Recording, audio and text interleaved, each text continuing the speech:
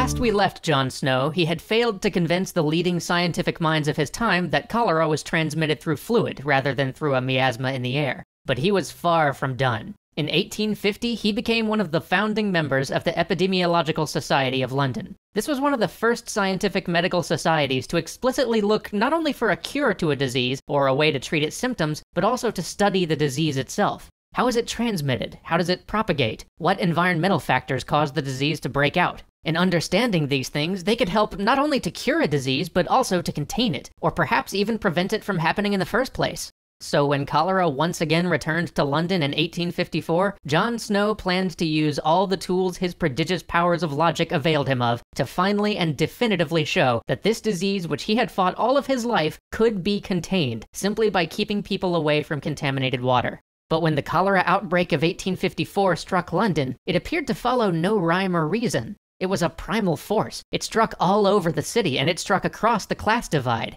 So many in London, perhaps everybody in London except Jon Snow, thought it to be random. Some trick of the Constitution or some predisposition caused those who fell ill to fall ill, and those who didn't to stay well. It had to be an act of fate, or just dumb luck.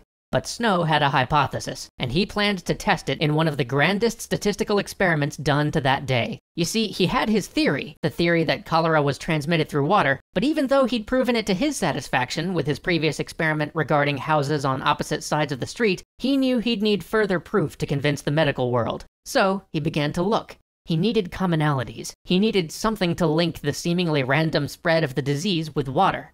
Then, while going through municipal records, he found it. Eureka! There it was, just sitting in the books in front of him, staring him in the face. The district he worked in had its water supplied by two water companies, the Southwark and Vauxhall Water Company and the Lambeth Water Company. Both of them drew their water from the Thames River, but S&V and Lambeth had one key dissimilarity that would make all the difference in the world. One that may have been costing thousands of lives, but one we could barely conceive of today. You see, at the time, London not only had cesspools below houses and household waste running through the streets, but also a sewer system that flushed all of this waste to the nearest source of running water, the Thames. All of the city's sewage was pumped right into the river running through the middle of the city, the river where most of its occupants got their drinking water from. In a few years' time, this would get so bad that the smell of the river would be unceremoniously labeled the Great Stink. Which leads us right back to the difference between Southwark and Vauxhall and Lambeth.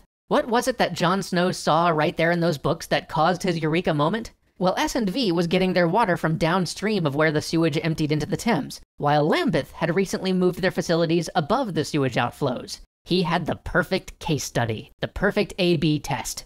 If he was right about the mode of communication of cholera, all he'd have to do is compare the infection rate from those served by S&V to those served by Lambeth. He wrote, "People of both sexes, of every age and occupation, and of every rank and station, from gentlefolks down to the very poor, were divided into two groups without their choice, and in most cases without their knowledge. One group being supplied with water containing the sewage of London, and amongst it whatever might have come from the cholera patients. The other group having water quite free from such impurity."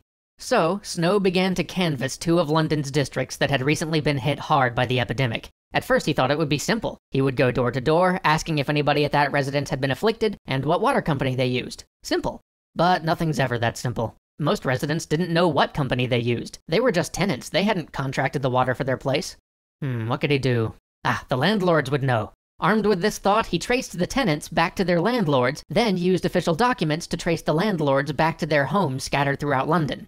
He madly dashed about the city, knocking on doors, standing in the hallways of the rich and powerful, asking mad questions about water companies and properties they didn't even remember they owned. He was closer, but he needed more.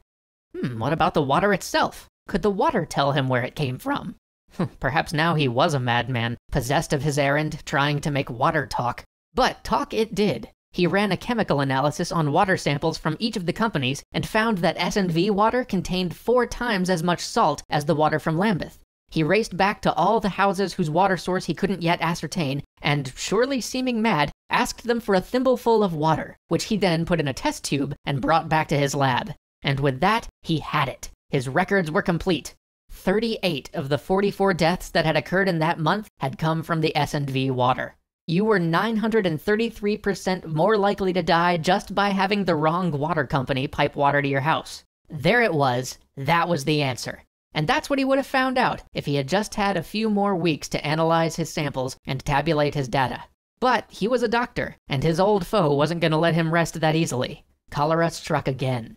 At first it was a rumor, then a few isolated cases he might be able to ignore. Then on Tuesday morning, the 4th of September, he opened the paper and read these words.